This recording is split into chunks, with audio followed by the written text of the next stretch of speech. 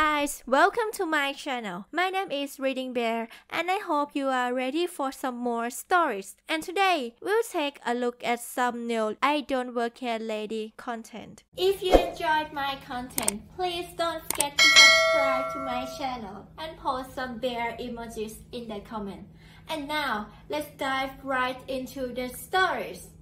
The first story is titled Don't You Know Who We Are? Exclamation mark.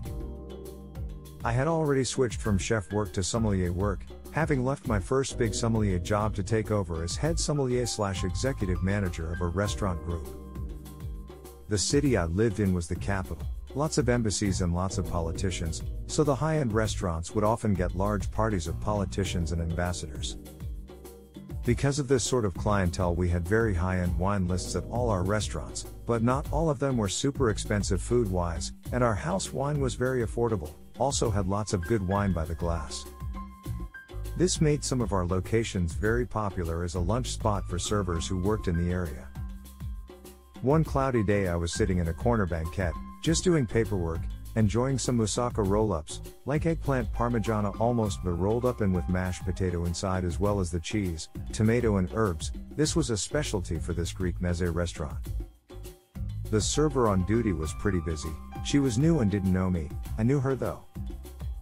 She was doing all right, serving everyone without too much problem. No one was waiting more than a few minutes to get attention. There was also a server from the restaurant across the street, not part of my group, but a regular, sitting and having a glass of house wine as she was organizing her tips from her shift. She looked like a server, in blacks, with a black short apron. Similar uniform to what was worn in our restaurant. In walks a bunch of people, group of 6, I recognized one of them as an ambassador's aide, didn't recognize the others, 4 guys and 2 women, one of whom had the classic Karen hairdo. They don't wait at the front where the sign says to wait to be seated. They walk right into the dining room, push 2 tables together and grab extra chairs. They're sitting sprawling, taking up lots of room in the middle of the dining room, talking loudly about how this place has a great wine list. One of them says he's gonna order. They have now been in the restaurant for less than 2 minutes total. The server on duty can't see them from the corner where they do their side duties. She had been in the back serving the VIP room. At this point the group are already starting to complain that they haven't been served yet, which is when they notice the server from the other restaurant who is just enjoying her glass of wine. Ambassador's aide substantially louder than it needed to be, "Hey you can't drink on the job. Why haven't you taken our order yet?" Exclamation mark. Karen hairdo, not at all under her breath, "I can't believe how unprofessional that girl is." Then to the girl, "We'll have you fired for this. Do you know who we are?" Exclamation mark. Ambassador's aide, "This is an outrage. Not our server girl. Oh, I'm sorry, I don't work here. I work at a different restaurant. I'm sure a server will be here to take your order soon." Karen hairdo, "Don't you give us that bull, you lazy good for nothing." Incoherent mumbles. At this point I'm already not liking where this is going, but I decide to wait a minute to see how the new server handles it. She has arrived with her customer service smile plastered across her face. Actual server, "Pardon me, I'm Mandy and will be your server for the day. Can I take your order?" Karen hairdo, "Finally. We've been waiting here for 20 minutes, maybe 3 tops, with no service. And your colleague here didn't even get up to greet us. She's just getting drunk. You can't drink on the clock." Directed with malice at the innocent server girl from another restaurant, "You need to fire her right now. I demand to speak to your manager. Do you even know who I am? I work for the redacted consulate. I could have both your jobs for this." It was at this point I finally recognized the lady. She was a receptionist for the consulate where she worked. I had seen her a year and a bit prior when she came with a large group for their office Christmas party. I could have stepped in at this point, but I was curious how the new server, Mandy, would handle this. Mandy, in an apologetic tone, "I'm so sorry but I didn't see you arrive. Normally people wait to be seated as the sign asks, so I couldn't see you all sitting here. Please don't badger our guests though. That lady doesn't work here and is a paying customer. I believe she works at another restaurant down the street." Karen Hairdo cuts her off. Don't you dare lie to me, you little, redacted racial slur. I eat liars like you for breakfast. Rest of the 6 are egging Karen Hairdo on at this point, and I can see this may be escalating beyond what the server can handle. So I text the owner's son who lives upstairs. He's also a part owner in the group and sometimes does some managing of this location, happens to also be a bodybuilder and is huge. Less than 30 seconds later I get a BRT text from the owner's son. Karen Hairdo, yelling in a shrill indignant voice, "Where is your manager? Get him now. You can't treat us like this. We are important people." Mandy was starting to look like she was going to cry at this point, and the not our server is shrinking back into the banquette as both of them were being yelled at incoherently by this group of 6 rude flunkies. At this point the assistant floor manager has arrived due to the screeching, but the 6 insane screechers are just ignoring her. I stand, take a couple steps toward them, take a deep breath and at the top of my lungs shout, "Quiet now." I was an actor in high school and know how to project, so my voice fills the room. Everyone stops their shouting and turns to me. Me, at a more reasonable voice level, "Okay, so here's what's going to happen. None of you need to speak to a manager. What you need to do is grab your stuff and get out. I won't have you shouting at my server or my guests. No one deserves to be talked to the way you have been. And before you indignantly ask me if I know who you are, I do. I know exactly who you are, and I know your boss and your boss's boss, both of whom love eating here and would be appalled at your behavior." At this point I notice Matthew, the owner's son, has just come in through the kitchen door, dressed in his gym gear, glistening with sweat like some sort of Greek statue of Heracles, 6'4", nearly 300 pounds of muscle. The look on his face just screams, "I just got here and I'm already completely done with this." I can see Karen Hairdo is about to protest, but I hold up my hand. And in my no-nonsense commanding voice, "No, this is not a discussion, get up and go, now." Karen Hairdo in an injured indignant tone, "Well, I never." Me, matter-of-factly, "And you never will again. You can consider yourselves banned from this establishment." Matthew, owner's son/part owner, rather louder than he really needed to be, "Get out of my restaurant and don't even think of coming back. You're all going on the blacklist." Matthew's colossal form starts moving towards them, and it seems the look on his face was enough to end any further discussion as the group grab their things and rush out of the restaurant. I thank Matt for coming down and interrupting his workout for the assist. The manager comps the not our server's meal and wine for her marred experience. Our server is told she did nothing wrong, that it's okay, she's not in any danger of being fired, and in fact handled it about as well as she could have. She is given the rest of the day off with pay. The group each have a headshot pulled from security cams and are added to our digital blacklist, but it doesn't end there. I call the consulate and talk with the ambassador, who is appalled by the behavior of his staff, all of whom arrived back at the consulate that day to find they had been fired for attempting to use their job to bully others. He comes in personally the next week to apologize to our server, manager and the owner's son in person, and assure us that the group no longer work at the consulate. Moral of the story: never use your position of perceived power to bully others. You may well end up losing that position. The next story is titled "Classmate Mistakes Me as Working in the Park, Begins to Disclose Fetishes."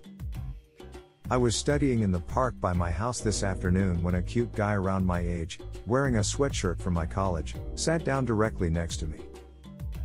Thought that was kind of odd, especially during a global pandemic, so kind of scooched in the other direction. But then he started talking and he was like, "So, hi, I'm Jose." All stutter why and not making eye contact and everything.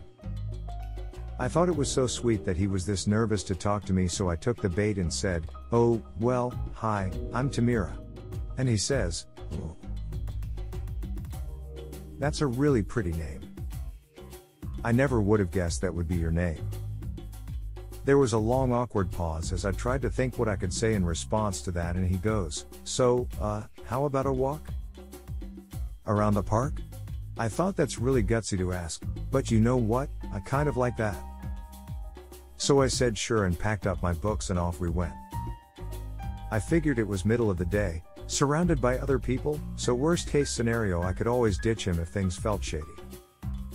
So we were walking and he was making more nervous small talk. I was telling him some stuff about my interests and background, asking him about his. He was like, "Wow, I didn't expect you to actually tell me so much about yourself." Wasn't sure how to feel about that, but, alright. He's like, should I tell you a little more about me then? Because it is almost 3 p.m. I figured maybe he had to go somewhere by 3 o'clock and I'd missed him mentioning it. So I was like, sure, tell me everything I should know about you. Figuring the whole experience to this point was like a fairy book or sitcom, so I should just keep rolling with it. But then he says, maybe we should have this conversation at your place. I thought asking me, a total stranger, to stop what I was doing and take a walk with him was gutsy. But I thought what he'd just said was sleazy. At best. I kind of nervously chuckled as I looked for non-confrontational outs to the situation and said, "Aha, we're definitely not going to my place." He says, "Oh. Okay. Sure, fine." I didn't mean where you live necessarily, I just meant the place, wherever it is we're going. I'm sure you've got something all worked out. Anyways, I can start telling you. About myself now, sure. He was kind of looking around to see if other people were listening and he goes, "See, I'm really more of an ass kind of guy. I have a major spanking fetish. So if you've got any short skirts or, what? What? Exclamation mark. Forget the non-confrontational exit, I instinctively went, stop. This conversation is over. And turned to hightail it into the nearest store. No shame at all if this is what you enjoy. It was a red flag for the stranger who'd picked me up in the park to be so forward about his sexual desires, regardless of what they were. The guy is running after me going, "Wait, what? I'm sorry, I didn't mean to, I'm sorry. The ad said you were cool with kinks and stuff, I just thought. Wow, I'm sorry. Alright, that slowed me down."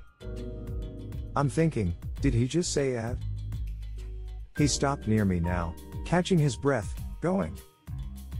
"Again, I'm so sorry, and look, this maybe not be the best time to ask this, but am I still going to be charged?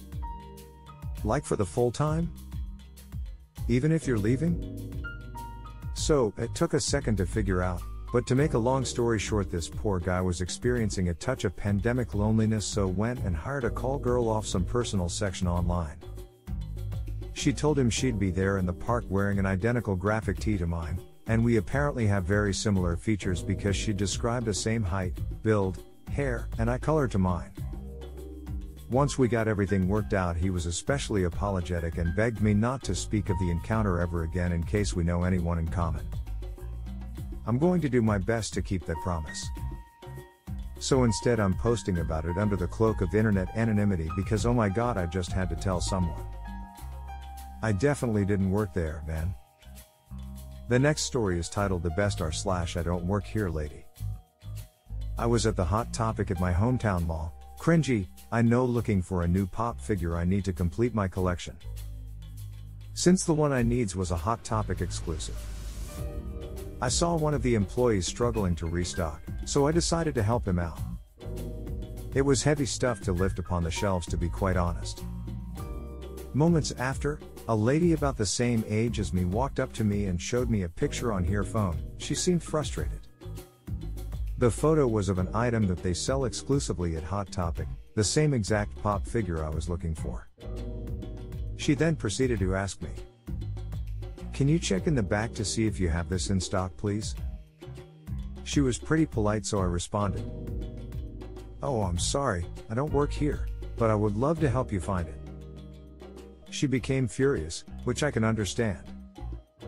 She then screamed, "I just saw you stock the shelves, are you really that lazy that you have to tell me you don't work here?"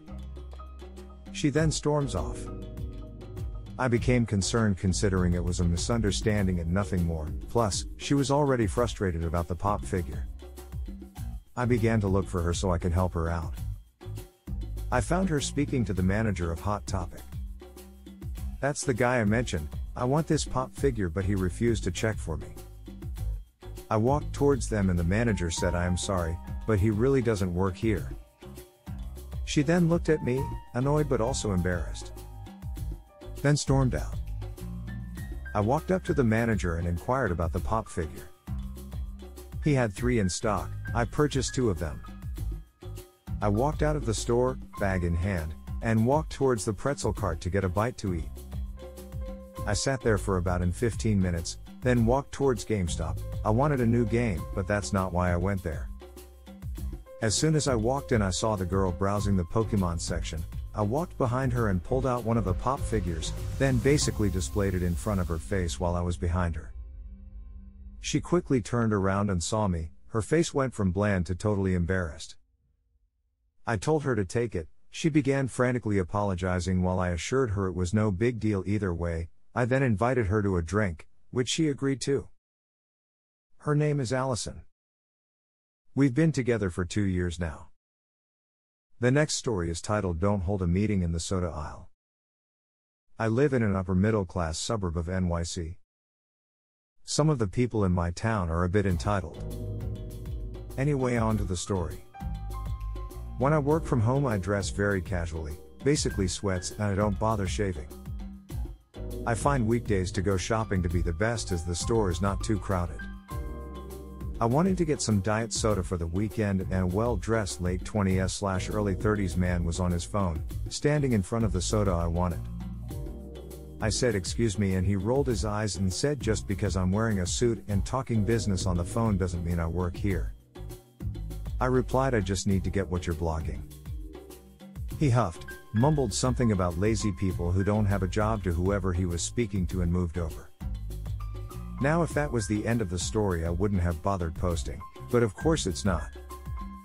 I heard him mention a type of case in our local state courthouse. Next town over is the county seat, in the same practice area my wife and I practiced in when we were practicing law. I closed her firm when she passed, just wasn't the same. Our county is small enough so that if you're practicing for a few years, you know most of the lawyers and judges in your area of law. Still a little annoyed from our interaction, I decided to play a bluff. I asked, "Are you talking about, type of, case in front of Judge X?" Startled, he replied, "Why do you want to know?" My response: "It sounds like the case my wife and I are opposing counsel on in front of Judge X in courtroom 123 next week." Dude turned very white very fast. He was indeed talking about a case that was going to be in front of Judge X next week. Fortunately for him, I remembered our case was the following week to let him know that he hadn't just royally messed up, followed with a suggestion he may not want to have those type of conversations where he can be overheard. Moral of the story: don't have a confidential conversation in public, and don't underestimate some slob dressed in sweats. The next story is titled "Literally Just Happened at Panera." I wear bright blue scrubs for my job. I had a doctor's appointment, so I'm taking a later lunch, and decided to get curbside pickup.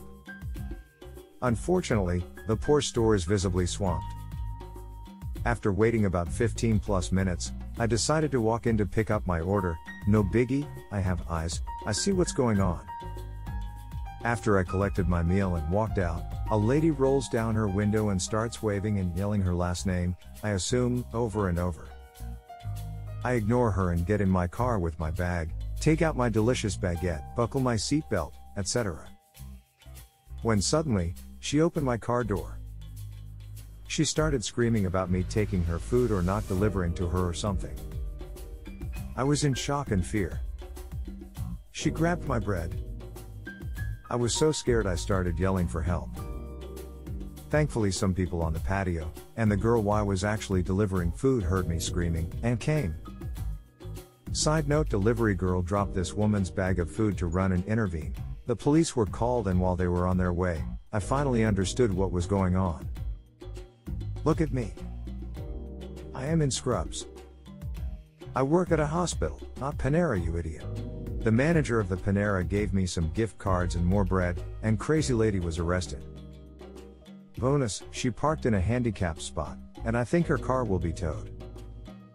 If you enjoyed the video, Please subscribe to the channel and post some bear emojis in the comments.